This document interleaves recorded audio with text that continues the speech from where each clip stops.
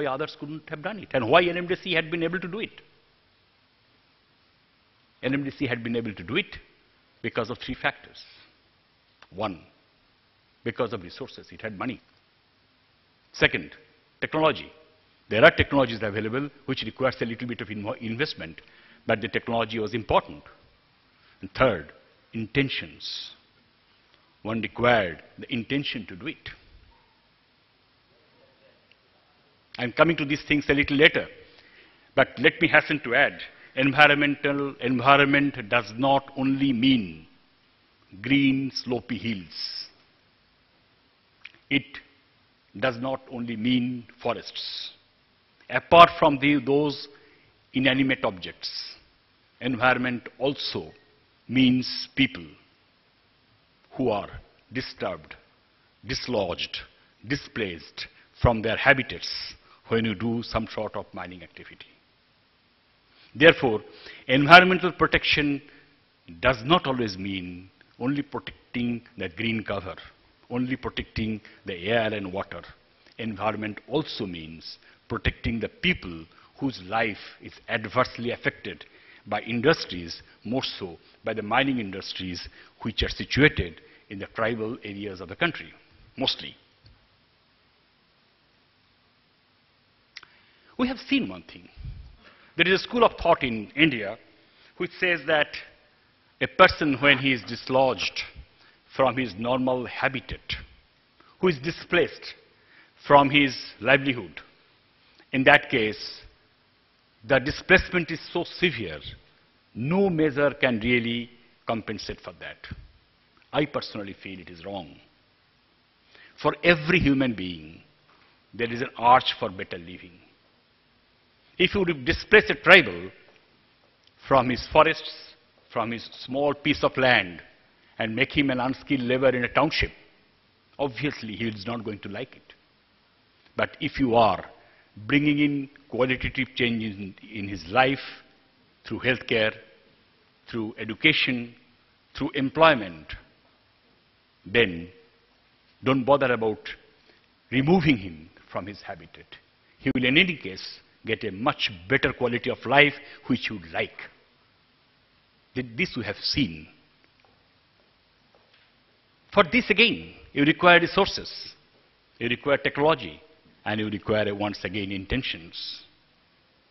I still remember that when we decided that in addition to the mines, we will set up a steel plant, an integrated steel plant.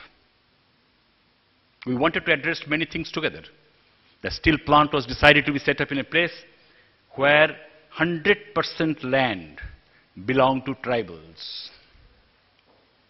I remember having gone to the tribal villages myself and shared my dream with them. I said that, look, this is the steel plant what we are trying to set up. And our intention is that unless we set up a steel plant, we cannot take care of your livelihood. I promise, right from unskilled labor to the general manager, everybody in this steel plant will belong to the local community. And I promise that before the first brick is laid, there would be polytechnics, there would be ITIs, English medium residential schools, so that the people of this place, they will get an opportunity to build their lives, and ultimately they will occupy the places. We also decided to pick up some graduates from the tribal community and send them for management education so that they become the first batch of management trainees in the steel plant. When we wanted for land acquisition, only within the next 3 to 4 months, not a single person said no to it. 125 tribal people, they refused to leave the place. They said, our land is not being acquired. We demand our land should also be acquired. We want to be a part of the process. And we did that. Today the steel plant, within just 10 months, entire process of land acquisition was completed. The steel plant is going on. Several thousand people of the local community, they are working there. They are being trained. they are being educated, they are being employed, and so on.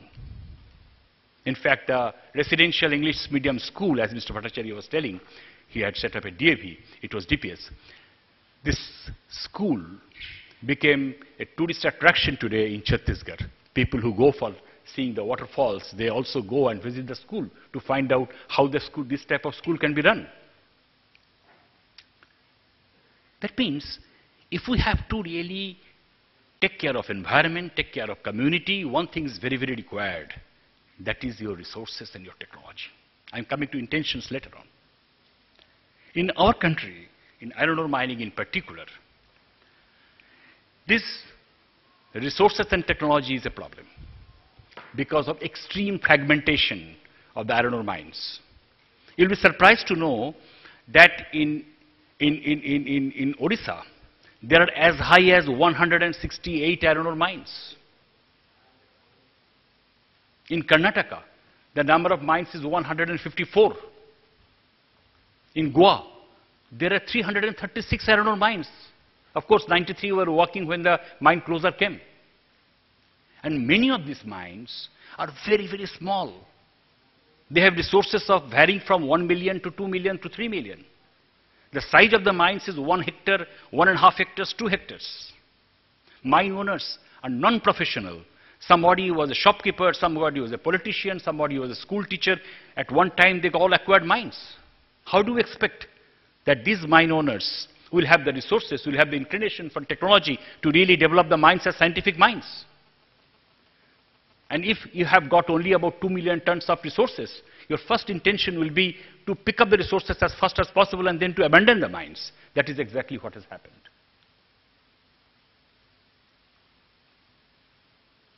Regarding intentions, let me tell you that it is not only a function of resources, it is not also a function of human nobility of mind. It is a function of law, legal obligations, social compulsions, compulsions within the organization, as Mr. Bhattacharya was telling. And these things are not there in our country. I happen to look after a coal and iron ore mine in USA. I've seen that no permit will be granted there unless and until I file a bond and put either cash collateral or LC against a commitment that the moment I complete the mining operations in that particular against a particular permit, I have to bring the situation back as normal as possible. That means the slope of the mines, which is hills, which is disturbed, I have to make the slope again as it was almost there and do the plantation over there. If I do not do it, they will not only encash the bonds, take away my LCs, they will try to find out where I am working and where my group is working in any part of the United States. And they will catch hold of me and stop my operations. Therefore, reclamation is a perennial investment, perennial expenses for American mining sector, which of course is not there. That answers the question why for 10 to 12 years the environmental destruction was allowed and people remained silent, and ultimately Supreme Court had to intervene. But in our country, we really move like pendulums from one end to another. From 2002 onwards, Supreme Court has engaged a number of committees. Two main committees is Central Import Committee of 2002 and Justice M.B. Shah Committee in 2010. The Environment and Forest Ministry has constituted two committees. One is Madhav Gadbil Committee in 2010 and then Kasturi Rangan Committee, K. Kasturi Rangan Committee in 2012. And what has happened, all those committees and the recommendations together, they have come as a stick to punish the mining industry. The whole approach has been punitive. The result has been Goa mining operations, which I have seen by myself. Goa mining is carried out to a large extent in environmental methods. It is closed for the last 2 years. Karnataka, 100 mines are non-operational. Odisha, the mining production has come down from 75 million tons, 74 to be precise, to 30 million tons. And this is how things are moving. In fact, if growth and environmental protection, these are to go together, then what is needed is correction, not possibly one-time action of stopping the operations altogether. I think it is time then when we should do it.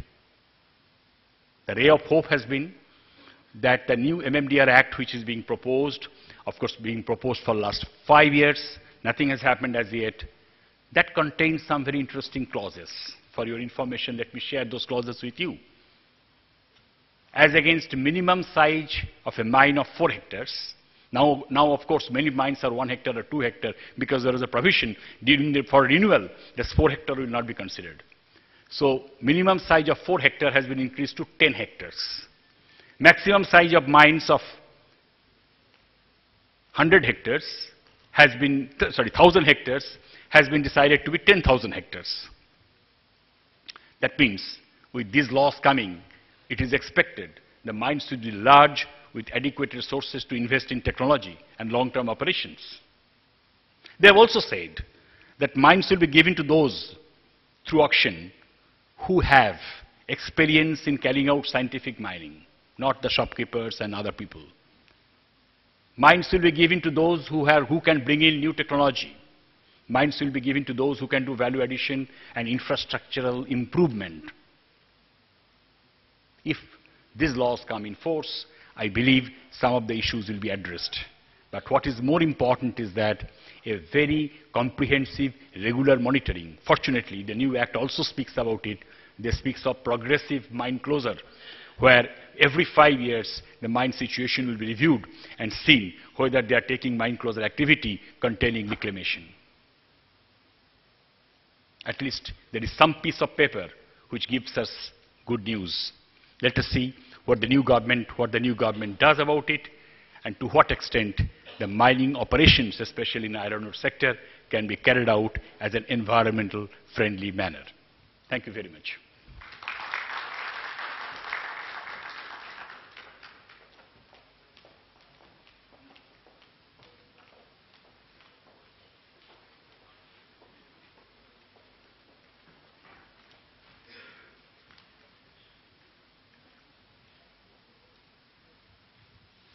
Thank you very much, Mr. Shum. We are not able to take any question because of the time problem. Yeah, it is our pleasure to. May we request Mr. Arun Mukherjee to please present the memento to Mr. Shum. And we have actually presented to Sir Mr. Bhattacharya in the inaugural session.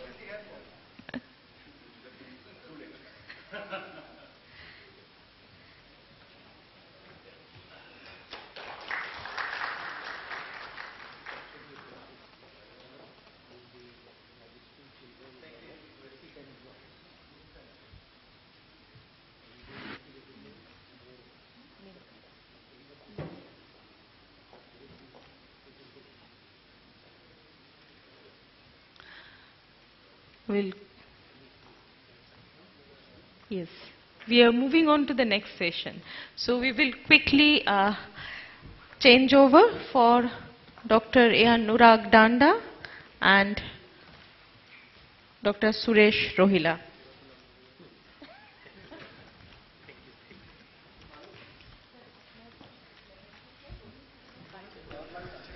Revival, Regeneration, Conservation, Masterclass on Water, and this will be presented by Dr. Suresh Kumar Rohila. Dr. Suresh Kumar Rohila.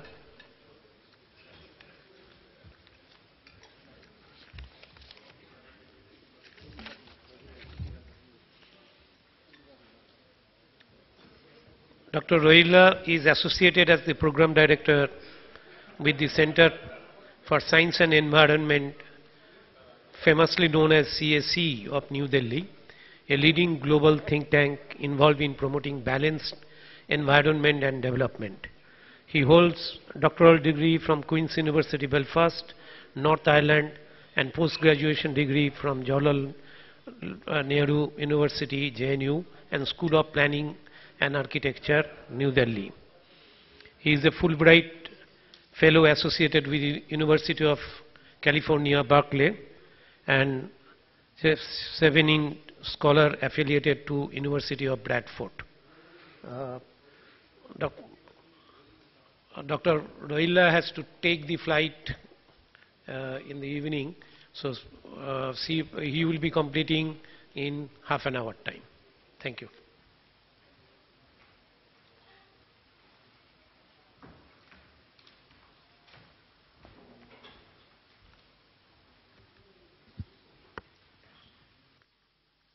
And I would like to take this opportunity to thank Bengal Chamber of Commerce to invite me to give this talk to the August gathering. I have been asked to talk about revival, regeneration and conservation, a master class focusing on water.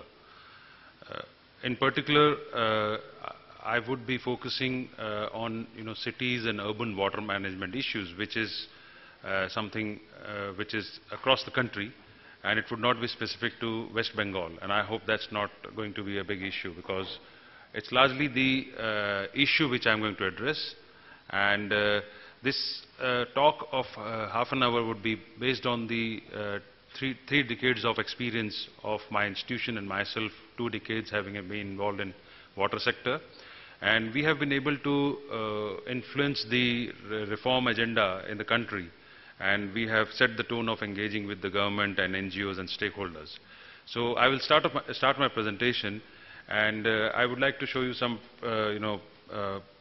cover pages of the publications which Center for Science and Environment has been publishing. One is Dying Wisdom, which documents the history of traditional water harvesting across the country. Then the second book, which actually raised the issue and said that water should be everybody's business and not just business of water supply and engineering boards and government departments. And very recently we came out with a book which was an assessment of 71 cities' water and wastewater scenario, which actually set the tone of engagement, because nobody else than government actually thinks of how the planning, designing for water and sanitation happens in the country. So this is the only document outside the government sphere of planning, how basically we challenge this whole issue of water and sanitation. We tried to set up a reform agenda. If we really see in the last 100 years, the world population has tripled with the human use of water, which has increased 6 times. And worldwide, the consumption of water has been increasing. But does that mean that India is water stressed? What do you think? If I am also allowed to take a class, do you think India is water stressed? Yes. To what extent? Okay. But in terms of quantity, are we water stressed? Per capita water availability?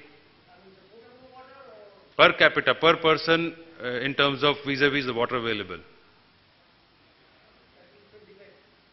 I would say that there are some gross estimates in the country, and in 1950s when we got independence, we had around 6,042 cubic meters per capita water availability, which has slipped down to 1,545 cubic meters per capita. And we have actually slided down to the category of water-stressed nation and water-stressed individuals. So this itself is a sheer matter of concern for all of us. And we are now rated as a water-stressed country, and this is the situation which emerges in the streets and in urban areas. If you have a look at this, this is a very common, if it is Kolkata, Delhi, Chennai, this is a very common feature. If you see the wastewater, this is the scenario, and these all pictures are from different cities across the country, but they all look the same. That what we take and what we give it back to the rivers, to the water bodies. And then coming to the condition of rivers and lakes. These are also pictures from different rivers and different lakes. So what is happening is we almost see that every city in the country is stressed. In summers there is a crisis, Now at many places it is also being talked about, like at least I know in Delhi and National Capital Region, the real estate developers are given only sewage to do construction. Similarly in Chennai, the industry is being given sewage if they want permissions from Environment Department. There are stress to this extent, crisis to this extent, but on the other side, when the rain comes, there is flooding. And there is also a big question mark, because of which every one of us has a water bottle in our hand, which says that this water is safe, but all other water which is there outside is unsafe. So there's a big question mark that is the water safe or not. So in terms of broad picture, what emerges and what we have today in front of our country is that though we may be asking for a permanent seat in the UN Security Council, but we do not have a single city in the country which has 24/7 water supply. We cannot supply water to any city 24 hours and 7 days. There is a break in the service, somebody gets 4 hours, somebody gets 1 hour, somebody gets alternate day. On the other side, Government of India did a survey. Out of the 432 top cities, not even a single city, including the capital city of India, could not come to the category of healthy and clean city. We may be talking about becoming San Francisco, London, and Salt Lake City becoming, touching the heights, and Gurgaon becoming the millennium city. But not even a single city in the country met all the criteria in terms of water sustainability and environmental sustainability. And this information was provided by the cities themselves. It was not an independent survey. The Government of India took the survey and urban local bodies provided this data. If you look at the gross data, what is happening in the developed world and in India, we see the developed world is largely, the water is required for industry and domestic purposes. But same is not here in India. In India, it's reverse. 70%, 80% water is for agriculture and irrigation purposes, and very small quantities of water is for, at the moment, for industry and domestic sector. And also this scenario is not going to change over a period of time. Not much. Because we also have a big number of people to support, and we need to produce food. And also not many big policy decisions are being done to touch the farming sector or irrigation practices. But if the city and industries have to grow, what are the options left with us? Because if any government or any policy is done for touching that 70% of consumers, the governments are going to fall, or politics is going to be coming in picture. So the big question is that what is the option left for cities and industries to grow? Very stringent environmental controls are coming.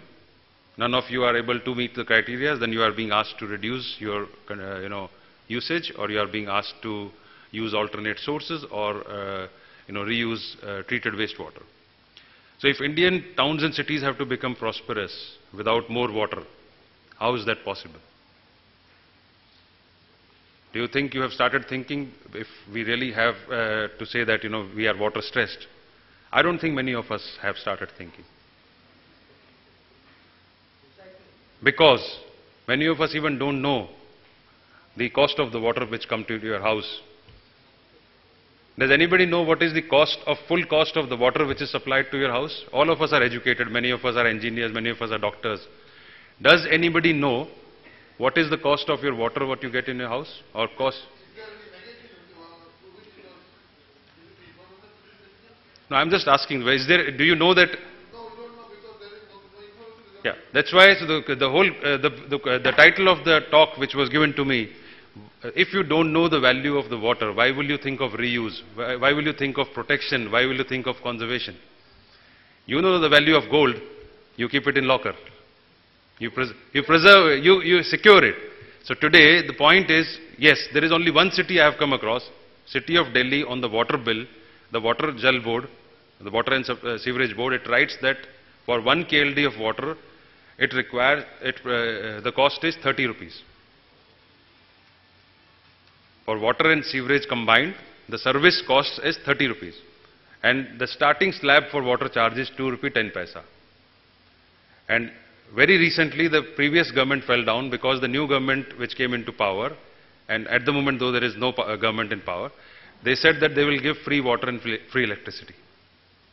So that 2 rupee 10 paisa out of the 30 rupees which was being also charged, also could not be sustained. So There is a big question mark that how we are trying to address the water sector in the country. The conventional way is something, if you have a look at this, when a small city becomes a big city or a village becomes a town, there is only one solution, which is an engineering solution. You want to store, you want to divert, you want to pump, treat, and you want to get water from faraway place, assuming that there is some clean source of water somewhere far away.